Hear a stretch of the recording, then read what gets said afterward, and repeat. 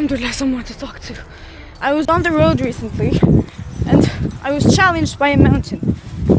I'll explain in a bit. First, this is how tiny I would look from far away. Notice how you can see my hand, but in order to see my fingers, you need to zoom in. But why? You see, you see things at an angle, which is why this road appears to be convergent even though really it's perfectly straight. Similarly, these lamps, albeit they're the same size, appear to be a slope. To better understand this, let's look at two things that are the same size but are placed at different distances from your eye. Then let's look at something that is significantly smaller but that is placed much closer to your eye.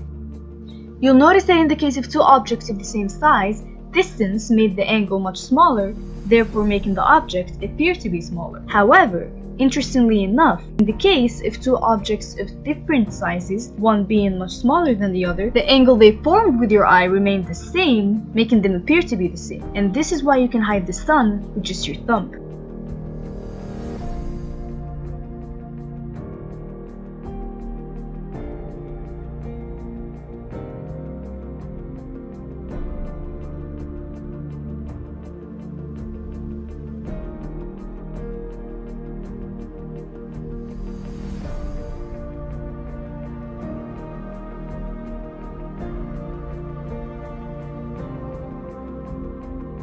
Of course, no one wants to look at segments the whole day, so let's see some triangles. Only, I would like to look at the top and bottom parts separately.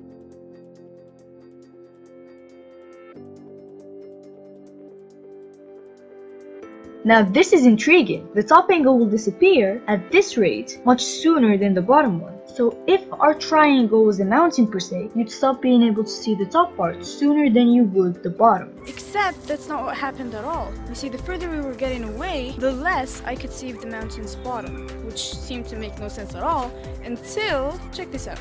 Here's our mountain and here it is getting away. That is not what I saw, so let's change things. Now here it is getting away again. That's it! This is it! So this means that the earth is curved, and that the mountain was hiding behind the very curvature of earth itself. And so what this implies is that we are surrounded by observable demonstrations of earth's curvature. Like this, for instance.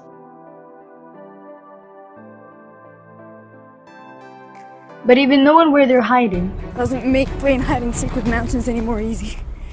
Just a few more miles to go.